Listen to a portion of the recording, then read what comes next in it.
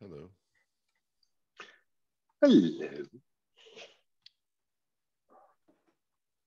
Happy post KubeCon, everybody. We survived. Yay. My mind is still very, very full. Yeah, it was a rough week. It was an awesome week. Exciting, but rough.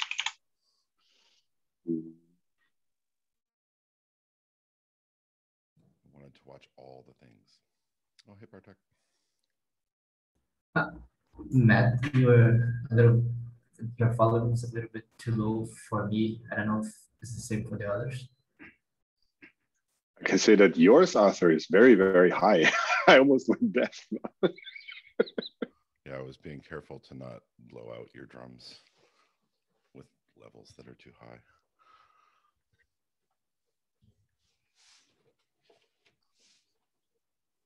So I guess we'll wait just another minute. Is Richie?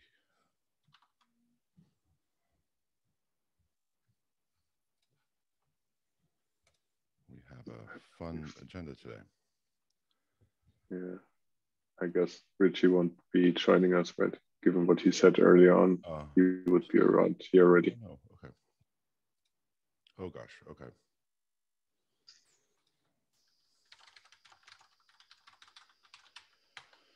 Okay, well, let's start in let's say a minute. So if you haven't yet signed in, please do. I will link the Google document.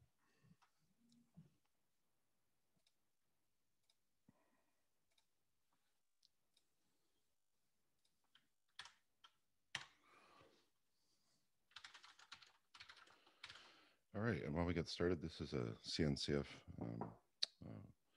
meeting. The code of conduct applies, and as usual, we are kind to our colleagues, as we are. So today we have a couple of guests that are going to do some quick presentations. They're listed in the agenda. We've got the author of Prom Dump, Ivan Sim, and we also have a very cool talk by Pixie. So Zane is going to walk us through Pixie Labs, what they've been up to. I wanted to extend a welcome to everyone who may be here for the first time. If anyone is here for the first time or you've never introduced yourself before, do you want to take a quick second and just say hi? Oh, hey, this is my first time in this meeting. Arthur invited me because I was very interested in hearing what Pixie has to say for the BPF stuff. And I'm Lorenzo. I work at Gitpod with Arthur. That's it.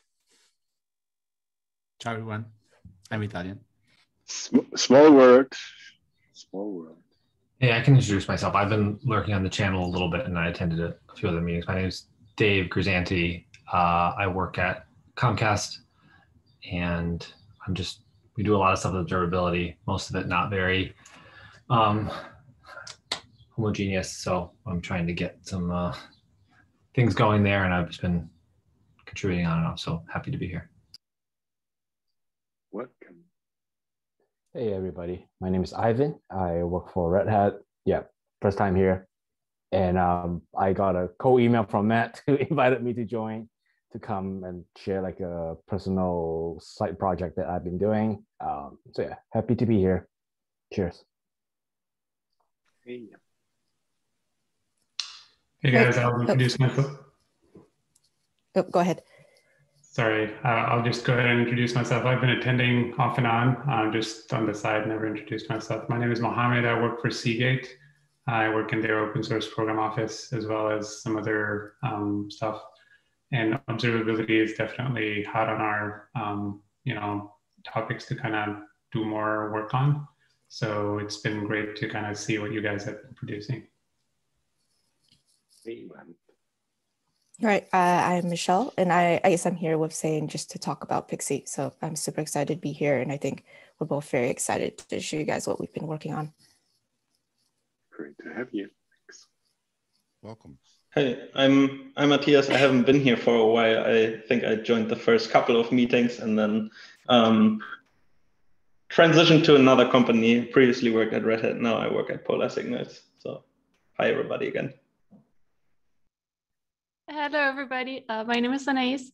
I'm mainly here today because of the presentation, because I'm really curious about Pixie. I just joined the SRE team at Zivo, and before that, I worked at CodeFresh. Cool. I think that's everyone that we haven't. Cool. Thank you for saying hi, everybody. I don't think we missed anybody. So I'll just take a very quick, brief minute at the top.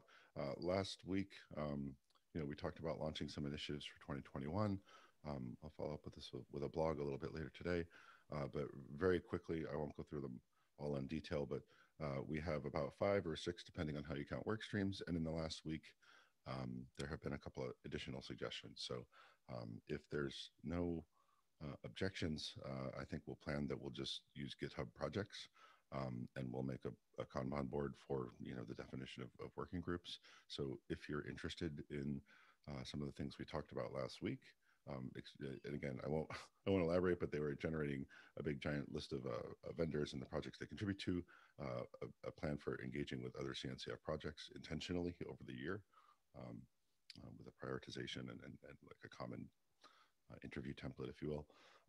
Plan for and foster in-person meetups once the world gets vaccinated, generating personas and curating case studies, a compendium of case studies and other existing content that we want to surface from CNCF members and partners. So those were the 5 that we talked about last week. If folks are interested, I think we can collaborate in GitHub and Slack, and then maybe in the 2 weeks from now, we can present, once we've sorted it out online together, how we want to self-organize and self-manage. But a number of people have reached out to me personally and said, hey, I'm really interested in helping driving one of those things. So that's awesome to see. So with that, I don't want to take up any more time on administrivia than is needed.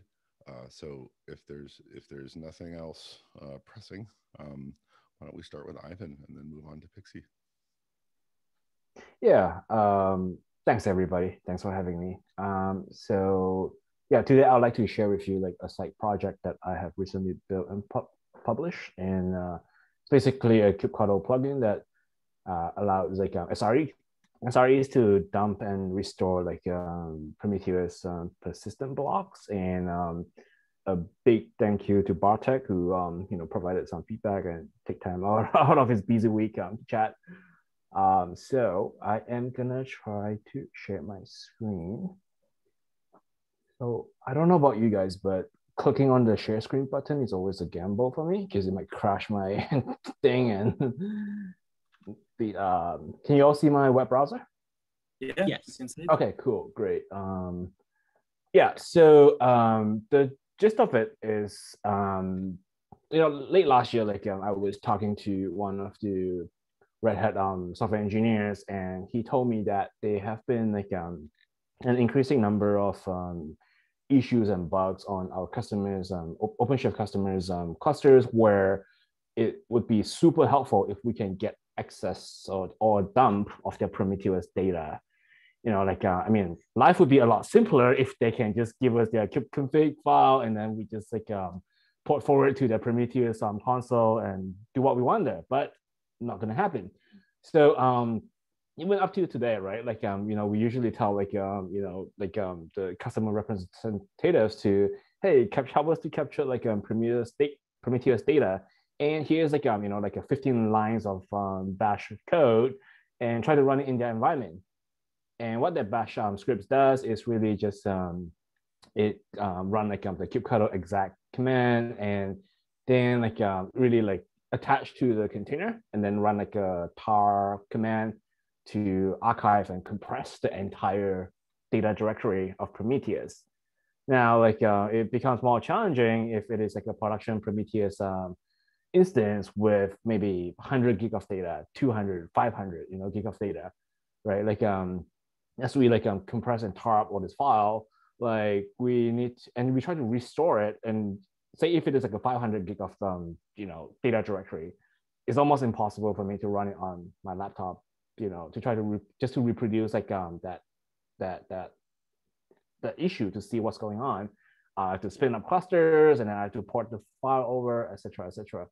So like just been thinking about it as like really like when we diagnose bugs, all we really care about is like a very specific chunk of data that falls within like a very specific time window. So, and then, I just started researching into it. And as you folks might know, currently Prometheus like offer like 2 ways to dump data. And one of them is through like prom tool, where it has like a tsdb snapshot subcommand. And then there's also like a snapshot, like an HTTP endpoint. Both of them don't really do what we want because like, first of all, like it dump everything, again, 200 gig of data metrics, which we don't need. And then secondly, with prom tool, like there's a GitHub issue that I believe Arthur raised about how like the output is somehow limited, that you can't really just like, restore it onto another Prometheus instance. So that kind of led me to just do some like research, like in the evenings, look through code and, and try to find out like, is there a way to do this? And it turns out that like Prometheus has this TSDB package that really offer like a very nice APIs interface that would do what exactly we want it to do, capture data blocks, but allow us to filter it by time range. So that's kind of it. And I want to go into a very quick demo. And really, there are only 3 commands that I need to run. So right now, I have 2 kind clusters running, and one of them is listening at port 9090. And then, and this demo HTTP request total metric is just like a dummy metric that I created and just for demonstration purposes. And as you can see on this cluster, like there's some weirdness going on, right? Like I said, the summation rates like drop all of a sudden, some weird stuff happened here. And, and pretend this is like a 200 gigs of data directory. I don't want to, again, dump and restore the entire Prometheus. I only care about this time frame here to help me to get into, to reproduce and diagnose a problem. Now I have a second instance of Prometheus listening at port 9091. Let's do a quick refresh to make sure it's still there. And if I try to do like a demo underscore, like there's no, the metric is not there. So what I want to do is really just to like dump the data and then port it over to the second instance of Prometheus. Can you see my console? Yes. Yep. Okay, cool. So yeah, so I have like one kind cluster running here. And the first thing I'm gonna do is just like, so I'm gonna, the prom dump is just a kubectl plugin, and it provides like maybe like 2 subcommands and 1 main command. And actually, let me just make sure I am looking at the right clusters. Okay, so I want to run like a very quick like meta, like just make sure I'm pointing to the right cluster. I want to get the metadata of the TSDB from here. So what that essentially does is like the plugin, the CLI, it like upload it send like a post request to the exact sub resource of the Prometheus container, and then it attaches to like the standard in and the standard out of the container, and then it just streams like a binary, like a second application essentially, stream the binaries into the container via its standard in. And then like, and tell the container to, hey, here's like a stream of data. When you get it, untar it and run this command, and then like stream back the output to me via standard out. So what we see here is, it give me a metadata, the meta subcommand, like just give me a sense of how much data am I dealing with. So head blocks, persistent blocks, details about Prometheus storage, TLDR, head block, in-memory, memory map files, and mutable. Persistent blocks are like more like quote unquote long-term storage, where the data becomes immutable and like they get compressed and just safe on disk basically. And so as you can see, like in my head block in memory, like I'm about like what 25K of number of series, and the data size, how much is this? Maybe like 37 meg or something of data on persistent blocks. So like you give me a sense of, okay, how much data am I dealing with, right? So now if I try to like just like dump the data that I'm interested in, same pot, and then if I switch back to my Prometheus console, so maybe I'm only interested in the data between, say, maybe around 4 o'clock and maybe 2 o'clock there. So I'm just gonna, I'll tell it to like go and look for this data. What date is this? This is 11th. All the time is all in like UTC. So, and then I go max time equal 20, 21, 11, and then say, well, what was it? Noon? Okay, let's say 1 o'clock in the afternoon. So, and then I'm just gonna redirect the output to like a TASI file on my local file system. So, okay, so now like I should have a local file here. So 23 meg of data, you know, again, not too bad. Say, imagine pretend it's like 200 gig in total. So let's do a tar TF and see what we got here. So essentially, yeah, it just captured like the data, the persistent block that falls under that period of time that I'm interested in. And at the same time, it will also like capture everything in the chunks head and the WAR files. Chatted with Bartek briefly about this. I think like the head block allows you to I guess like kind of query like the time range as well, but it's not as easy to split it. So anyway, so I guess like I just took the easy way out and said, hey, you know, give me everything in the head blocks and everything in the WAR files, because those are pretty much like confined to about like 2 hours of data anyway. So, you know, relatively small compared to all the other persistent blocks within the container. So yeah, so I got my data. Now I'm gonna switch over to my other cluster. I hope it's still running. Okay, so there it is. So I do from the metadata just to see what is already in the container. So yeah, this is a new like Prometheus instance that I just installed via Helm, and you can see from the last column here, it's less than half an hour old. So there's no persistent data blocks yet. It does have some head block data though. So what we're gonna do is we're just gonna run like the restore sub command, and then we go -t and tell it to pick up this dump file. And I think that should be all I need. Okay, it was relatively quick because, you know, there's 27 meg of data, so not a lot there. Let's run the metadata again. Oops, did I pick it up? Okay. Yeah, so now you can see like I have a persistent blocks here. So now for those of us who are more observant, you might notice that, hey, you know, how come there are 2 blocks here? I think it has something like so they, you know, when the prompt dump like talks to like the TSDB, there's really no way to say like, hey, you know, like break up your persistent blocks, give me a quarter of it or half of it, you know. So you tell the TSDB, like, this is a time range that I'm interested in, a start time and end time, and you have to fetch basically the entire block, you know. So essentially, we might just end up like getting more data than we need, but you know, it's, you know, having more data, slightly more data, hopefully, is better than, you know, having missing data, right? So I restore it, and then like you know, I am gonna have to restart my pod, and the Prometheus server has like a PVC underneath it, so killing the pod will not destroy the restored data. And the reason why I need to restore it is just to give Prometheus a chance to replay all the WAR files and pick up like you know, all the data that has been restored.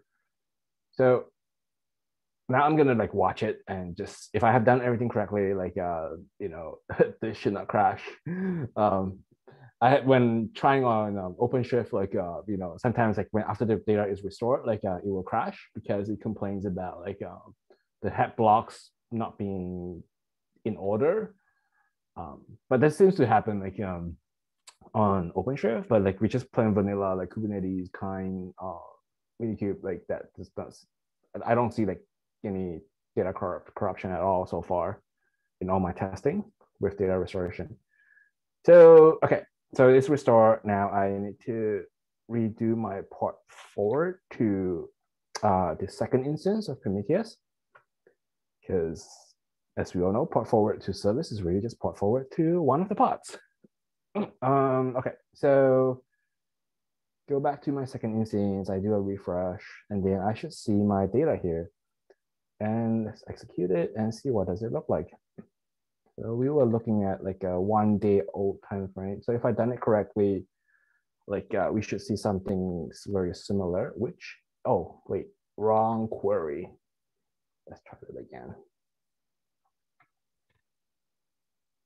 Yeah, so if we compare the chart here, you know, it's almost identical, but not quite. You know, there's some missing data. So what we're seeing here essentially is, I guess this is, there's not enough data here. I wish like I have like, you know, two, or actually, no, let's try this. If I look back at that, okay, in this case, it may have restored like everything that we need. I wish like there was a way for me. I wish I have enough data to show like, oh, you know, like only this chunk show up and then this chunk didn't get restored because, you know, it falls under a different block.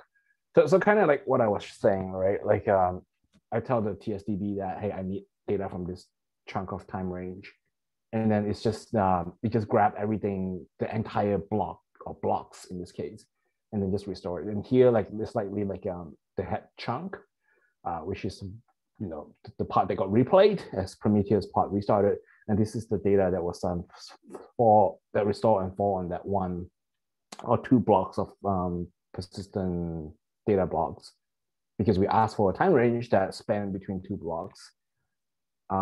Yeah, so this is one way, this is 2. But anyway, so that's kind of it in general. So I had a chance to demo it to our teams and the support team, you know, they found it helpful. So I hope that like it will be something that the community will find helpful too.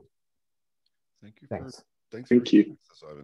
Does anyone have a comment? I think we have a couple minutes to chat before we move on to Pixie. I have one comment, and that is less technical. I shared it on the chat as well, and that is you will probably find that people love to use it and will use it, and they run into issues and they will come to you and ask for support, but will not be able to share data. I ran into a similar issue for an etcd backup tool that I wrote a couple of years ago, and it was not fun because you can't reproduce stuff if you don't have the data. And it's, you know, you can't blame anyone because obviously you can't just, you know, give someone external a dump of your production system. Absolutely not. But that is an issue. And maybe you were smarter than me and find out some way around. I didn't. Eventually was very happy that Valero came up, and I didn't continue that one, but that's certainly something one can run into. Yeah. Sorry, go ahead. Sorry, go Ivan. I have another question on the unrelated thing. Or like yeah, I was hoping to actually like I opened up an issue on the Prometheus GitHub repo. I was hoping to like, if there's enough people interested in it, I can move the entire source code to Prometheus community repo, so others can help me to maintain it, and I don't have to spend like all my evenings trying to figure out bugs and stuff like that. But I always like remind people that this is not like a backup and restore tools, because this is like just an SRE tool with a very specific SRE use case in mind. And, you know, Prometheus backup and restore is entire product that I have to quit my day job to do. But, you know, this is just an SRE tool. So, but yeah, I'm hoping that will help scope the hopefully only the SRE team would have exec access to a prod cluster. If they have it. Yeah. For sure. Yeah, and from my side, like it's a super nice demo, and thank you. I think you can in next iteration actually improve it, you know, and actually you can. There is a way to select certain data that you want to actually dump, and you know we can kind of play with some tool that will essentially, for example, remote read the data from Prometheus using their APIs that selects actual series and time by series and time, and essentially build the block ourselves, because this is what our backfilling tools in Prometheus already do, from recording rules and from CSV and from JSON. So if we can point to the existing Prometheus, that could be another input for such a block, which could be much, much smaller because it will have only one series that you really care for. So this is, something which would maybe make your tool even more lightweight, right? And yeah, and you're welcome to propose this project for Prometheus community repository, but also it's worth to mention, this is not a way to just, just remove this project from your kind of, area of interest, because this is not like a, random place for, maintainers with lots of time, but it's rather like how to make sure it's more adopted, more visible project for everyone else, and you have higher chances to have someone else to help you. But yeah, just ideas to improve that. And also we can work on better importing procedure. Right now you have to restart the whole Prometheus and maybe even remove the actual existing data directory. I mean, there are ways to reload that dynamically, or maybe even add blocks on top of other blocks, and they will be vertically merged or vertically queried. And I think some of those things already are doable, maybe behind some flags, so we could, improve this behavior as well. But just ideas, yeah. Yeah, thanks for that. Really appreciate it. Yeah, I did came across some I gotta code. come in with my MC hat on, and we gotta cut it. Thank you so much for showing us the tool. Please join us in our Slack channel, and I bet there are lots of other ideas. And I actually am interested in this discussion, but we need to move on to guard our time. So thank you so much again. Zane, are you ready to present? Yep. Cool. So, Deb, welcome. Take it away. Cool. Well, let me, sorry, do my share screen.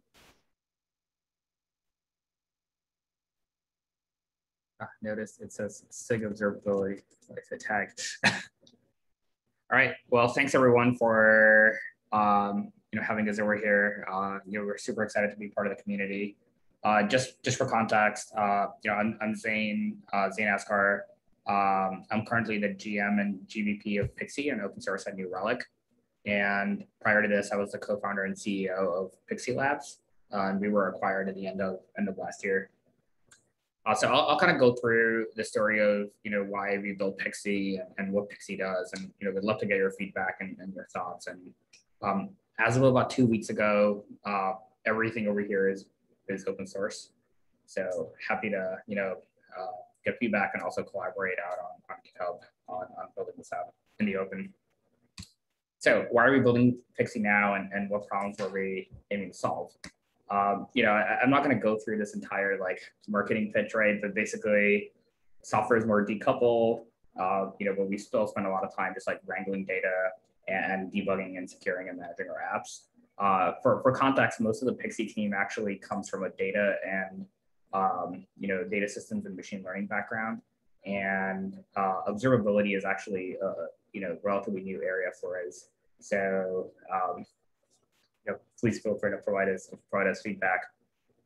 But some of the challenges we noticed is that when we're building production systems, you usually land up spending a lot of time just adding a bunch of instrumentation. And a lot of this instrumentation is added up front. Some of it is added as the programs are built out and services are deployed. We wanted to find a way to do, I'd say 80% of this automatically, quickly, or in some way extendable after the fact. And we understand that, in many cases, it's actually useful to manually add instrumentation where you have specific business logic you need to capture. Another area where, we really look at, especially as we started to tap into new data sources, is just the sheer data volume that's generated, especially with captured metrics, traces, and logs. And then you truck this all over to some centralized backend, which is usually hosted by some cloud provider. And then just extensibility of the interfaces. So one of the things we did with Pixie is that we kind of moved to this model where similar, I think in many ways similar to Prometheus, everything is hosted inside of the cluster. But one of the differences being that we focus a little bit more on the logs and traces, even though we do metrics and are less optimized for some of the metric use cases. But more specifically, we moved away from having like very rigid predetermined collection to doing everything by code, and then on the fly, no instrumentation collection. And we'll see how this works in a couple of minutes. Also, Pixie moves away from a cloud-only model to this edge plus cloud model. One of the things that I think someone earlier mentioned, BPF. One of the things we heavily leverage is BPF inside of Pixie to automatically go and capture data, and also allow Pixie to be extended. Part of the challenge over there is that you're basically flooded with so much data, it's very difficult to move it off the machine. So we have to build our compute platform to be able to handle all of this data while it's sitting on the actual machines where it's collected.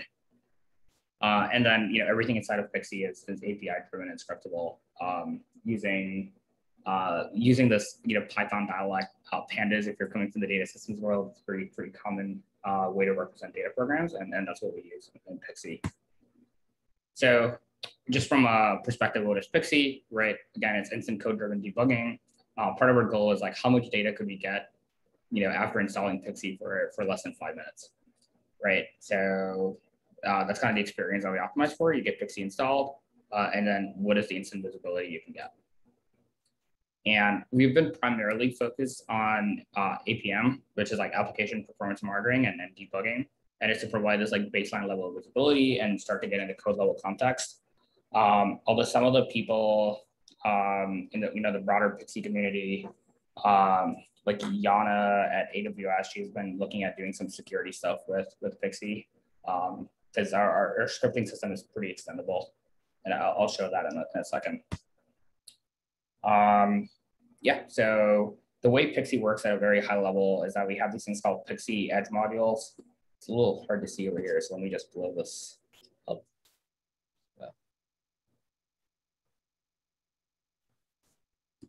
Cool. So we have these things called Pixie edge modules, which install themselves as daemon sets on Kubernetes nodes.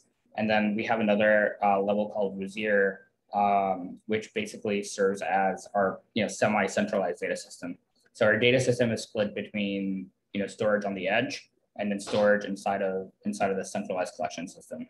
And then we do have a cloud system to manage things like authentication and RBAC and metadata search and stuff like that. All components over here are actually open source, so you could launch your own private Pixie cloud and then connect multiple clusters to it and get administration across them. Or you could use our essentially free community hosting, which we have on Pixie Labs, and it basically just hosts the open source version of Pixie for everyone to use. Yeah, so there are two main components to Pixie. As I mentioned, the cloud and the Vizier, both of these are available. And then we can interface with the CLI, which is available on our GitHub repo over here, the web UI, or the APIs, which are either located in this directory or a copy in this repo. With that, I'm just going to dive into a quick demo. So when you install Pixie, you can install Pixie with our CLI. Once you install Pixie, you can immediately, within a couple of minutes, depending on how long it takes Kubernetes to deploy all the services, get visibility into your application. So let me actually start with the cluster level view. So there are a bunch of services running on this cluster. Some of them have been making connection or requests out to services. You can get pretty deep inspection of what's going on, right? So it says how much traffic is going, how many errors, all that stuff. Everything over here was done without adding any manual instrumentation to the code, or relying on any instrumentation that's already in the code. So I'll dive into something quickly like PLC, which is where Pixie Cloud is hosted on this account over here. And you can actually go in and see where the requests are being made. So over here, you can see that there's a proxy service that talks to the API service, which actually talks to the authentication service. So we basically discover all the graph and everything automatically. If you want to dive into a specific service, you can click in. You can see which pod's hosted, get all the high level metrics. We can do things like this where it says sample of all the slow requests. You can actually open this up and you can see that there was a GraphQL request that was made. This was a query that was done. This is a response status and this is the response body. It's been truncated because it's, it's long, but we actually do like full body tracing of requests. And the system works regardless of whether you're using SSL or not. So in most cases, even all of this traffic is actually SSL'd. So in most cases, we can actually capture the SSL traffic and be able to show you what it is. Diving in, just one of the things that we've been really into is getting code level context. So if you're trying to debug slow requests and you click on the API server, so you can see for the specific pod, how the specific pod is behaving. If you notice like CPU usage spikes, you can narrow things down. One of the things we do is run continuous profiling in Pixie using BPF. So if you ever run into a performance issue, you can go narrow down the time window and then see like, where in your code performance issues are happening. So part of our like long-term goal is to try to make Pixie as like developer friendly as possible, which in our mind means like trying to get more and more code level stuff into Pixie. And being able to make it easier for engineers who are actually trying to debug performance issues to be like, oh, where in the code should I go and look? I didn't want to dive into too many details of exactly how flame chart works, but basically wider bars mean you're spending a lot of time over there, so it's a good area to go debug. Just to add a little thing on here, you can actually see that our context starts in the entire cluster, goes to a specific pod, container, PID. We can actually profile across the entire cluster and tell you how different pods have different performance profiles. If that's helpful for debugging, because one of the things that happens is in the background. Sorry, is there a question?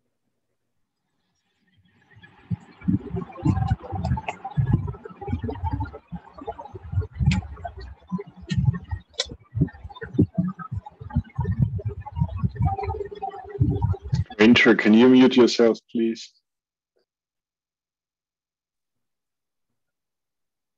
Yeah, Zane, do you want questions in line or do you want to finish like a... I'm happy to take them in any order. I was just going to show like two more things quickly. So one of the things I wanted to quickly show is that, everything inside of Pixie is done using scripts. So we have this like Python dialect pixel script. So you can go ahead and like, it's basically based on pandas. You can say, here's a data frame, and then you can do all sorts of stuff on it. Our goal is to basically build up a bunch of scripts in the community where they already have a lot of them that you can run. Because kind of our long-term goal is to like be able to build workflows on like specific things or specific types of projects. Like, oh, I want to debug something that's slow in Kafka. Like, what are the best things to look at, and what is the right debug flow? So everything is done using this like Python dialect that we compile and execute. It's pretty powerful, like in the sense that we can actually go and this one is super ugly, but here the code is actually from BPF trace. We want to trace the number of drop packets in the kernel. So we can actually extend Pixie by creating like temporary tables. So this table will live for 10 minutes and trace for 10 minutes what all the TCP drops and stuff are. So if you deploy this, hopefully this will deploy in a few seconds. We should be able to actually get a graph of like all the TCP drops and requests that are being made across all the services and nodes. You can go ahead and like aggregate it in like many different areas. In this case, it's basically aggregated by source and destination endpoints. I guess to step back, we have the notion of like pre-built probes that we already have like always instrumented, but you can also add like temporary probes that you want to instrument and be able to capture data for. Some of the other functionality we have for things like pre-built stuff is, let's say you want to take a look at Postgres data. So we support many different database protocols, so you can actually see what the exact Postgres queries are. So like here's a Postgres query that was executed, and then it got parsed. So we have like this raw string of like here's all the Postgres events that are occurring. You can do similar things for, MySQL or Mongo or various other databases that we support. So those are like the built-in features, but then they're extendable by being able to add either BPF trace code or dynamic tracing to like specific points in your program. I know I went through a lot, but feel free to ask me questions and check it out and give us feedback. But I'll stop over there. Yeah, that's amazing. It's really fascinating what you can do there. I have I have two questions, but the one I'd really like to understand, and maybe you can help me understand, is that if you compare it with Hubble, like what are the differences or the overlaps, or when would you say use the one or the other? Is it totally different? Like what would you say in terms of comparing Pixie with Hubble? Yeah. Let me see. I'm trying to remember exactly which project. The Hubble field, right? It was a Cilium sub-project, yes. This is essentially the same like high-level pitch in the sense of, using BPF to provide that kind of insight. Yeah, I remember when Hubble was coming out. So Hubble, I think, came out like a little bit before we open source Pixie. I think one of the main, or rather a little bit before, like right when we were launching Pixie as a product.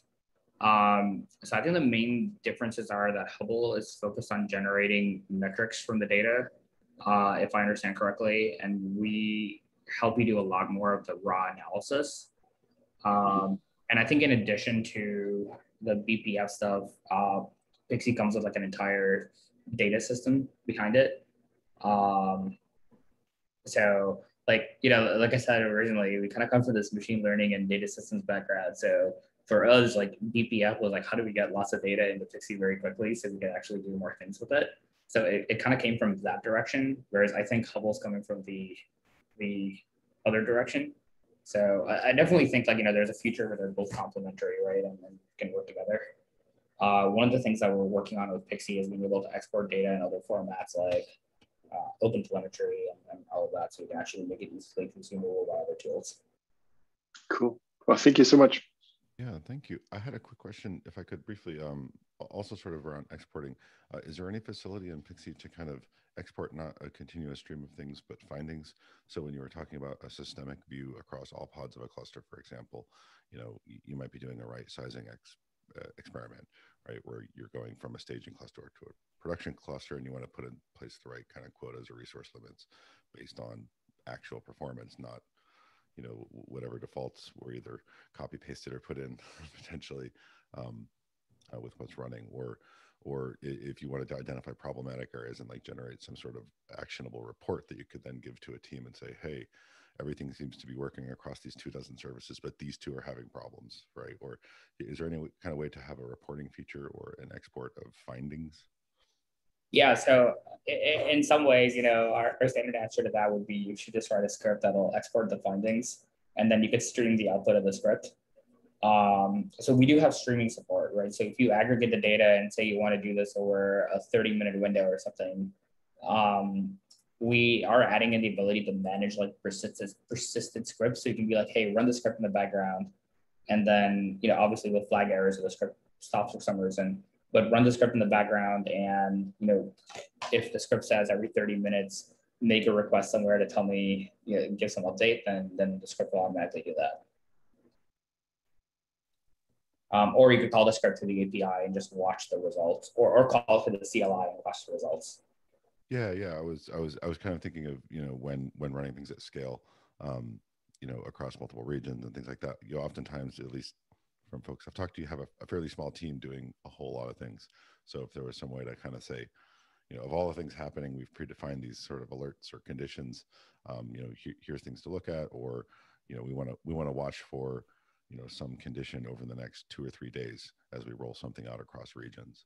Right? Yeah, I think that absolutely makes sense. We haven't focused on those use cases, but that's actually been brought up to us many times from various people.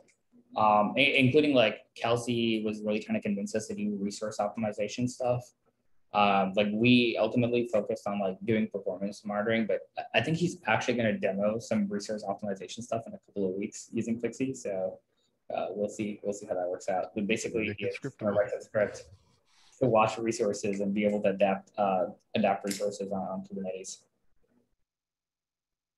We have another question Arthur asked regarding how SQL analysis works with stuff that runs outside, not in the cluster. And I think that's a really good question, right? Yep. So the short answer is that as long as one of the network endpoints is located in the cluster, you won't be able to tell the difference. So if you have a database running outside of the cluster, but the service is accessing it as inside the cluster, it'll still work fine. We will switch the we'll switch the tracing automatically from server side to client side, depending on which end is located within the cluster.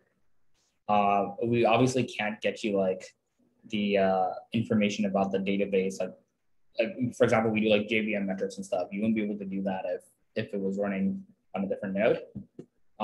But over time, we haven't really prioritized this, but this is highly requested, is that we want to be able to run our pens, which is our daemon set, on like an arbitrary Linux VM, and be able to phone home the data to, as long as you have one Kubernetes cluster, you can have as many VMs as you want. We do rely on Kubernetes to host our data system, and it's pretty hard for us to move away from that. But as long as you have one Kubernetes cluster, you can connect as many Linux VMs as you want to it. Thank you. Got a quick question coming from the Prometheus world. I usually care about alerting a lot, so I'm just curious how much focus there is in Pixie on alerting, or is it just like really like a debug tool for the most part to troubleshoot once actually something happened? Yeah, it's a little bit more of the latter. I guess I should have been a little bit more clear about this up front, but Pixie doesn't do long-term retention, and it doesn't do things like alerting. Our goal is to be able to collect lots of data for a short period of time and then be able to help you work through it and process a large volume of data at low overhead. So, after the data gets through Pixie, our goal will be to like export this to like Prometheus or Loki or whatever, where they can get converted to metrics and you could have like, months of metrics. So that's probably the reason we don't really see ourselves as competitive, right? Because we serve this like very narrow niche of like debug tools. Yeah, no, that makes perfect sense. Thanks. So are you saying that there's a plan, or there already is the ability to effectively treat Pixie as an exporter of sorts from a Prometheus perspective? Like you've got this sea of data. From that, you could derive interesting time series, either directly or by computing rates live kind of thing, and then providing a scrapable endpoint. Is that what you meant by exporting to? That's right. Yeah. Or I mean like a data transformation where you're writing, directly to a local instance and then exporting it or something like that?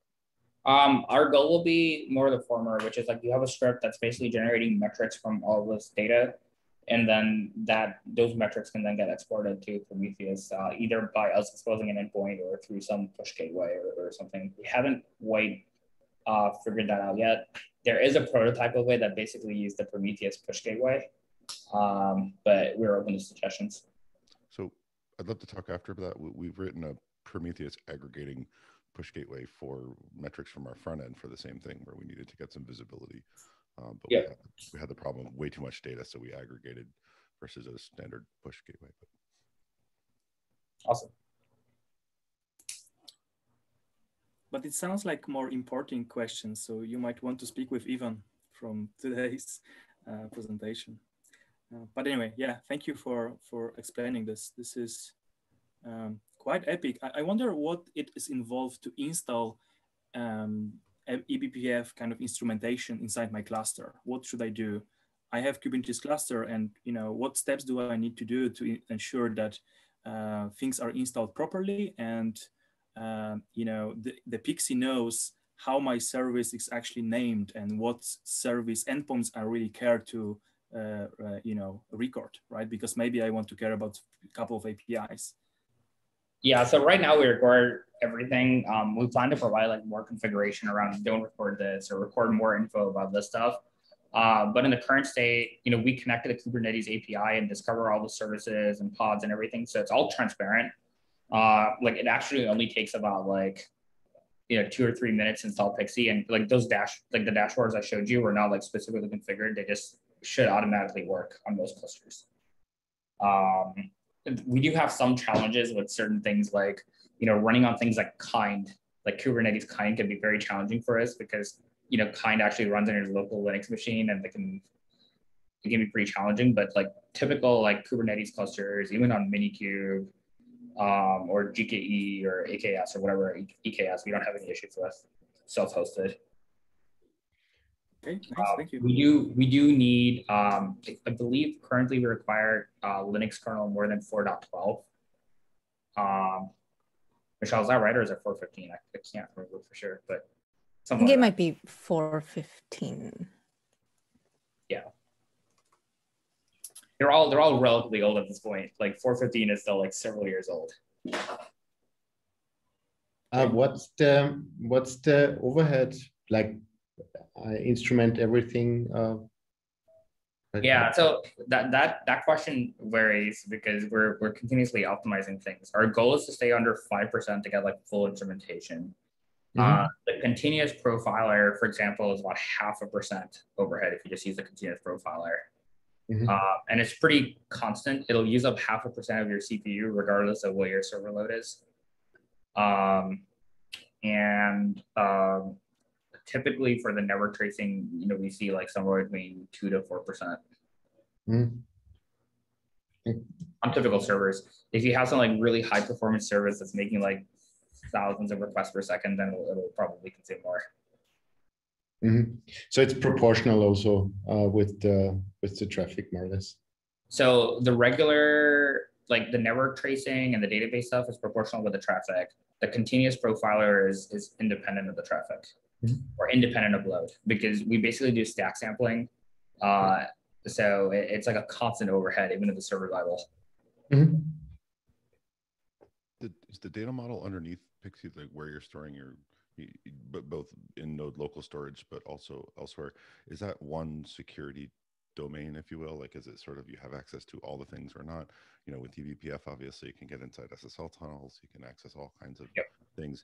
And when combined with a script, like, this is basically God mode plus visibility. Right? Yeah, that's what we call it. We call it like God mode visibility for clusters. Our goal is to actually.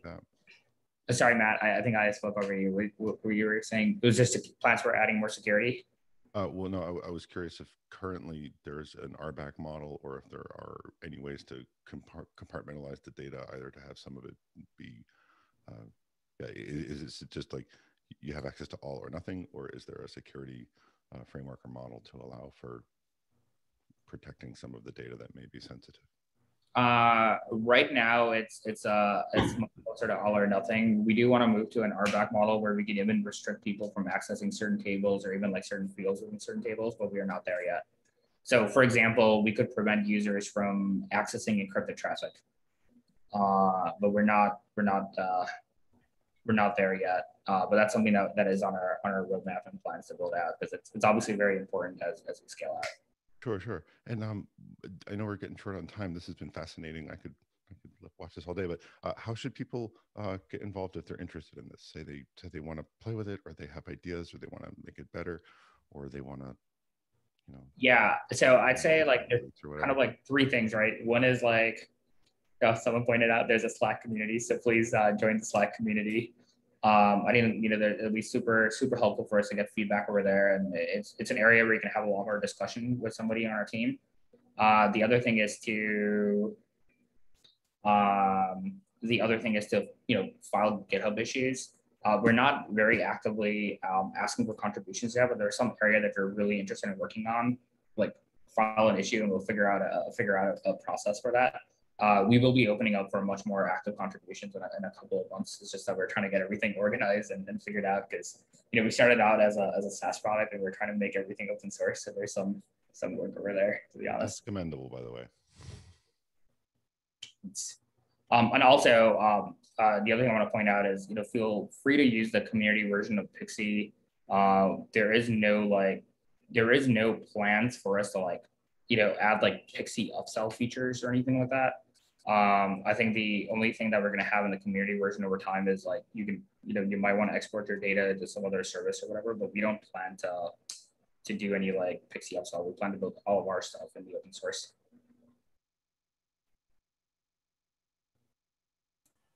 Cool. Thanks, Matt. Is there any roadmap, any plans, any major features that you are looking for, maybe for someone to contribute or something like that? Yeah, so I think there are a couple of areas that we're very actively, in the short term could actually use help on. So one of them is we're working on a Grafana plugin for Pixie, right? To be able to get, part of our thing is we want to be able to work with all the other tools in the ecosystem. Like our goal is not to build like a, amazing UI or something, right? We have a UI for debugging, but we want people to be able to use Grafana and other popular tools. We're probably actually going to flip the switch on the Grafana repo like today. So very happy to get contributions and help on that. The other thing, obviously, I think as we mentioned, is the Prometheus side. We'd love to get some help on figuring out what the right way to do that is. Amazing, yeah, thank you. Thanks. Michael, I interrupted you, sorry. Just amazing. Thank you. No worries. Keep it up. Any other questions before we break? We're almost at time. All right. Well, thank you so much to everyone who had questions and discussion, and for the presentations themselves. This is really exciting stuff to see. And I will see you all online and next week. Thank you. Stay safe. Thanks, everybody. Bye-bye.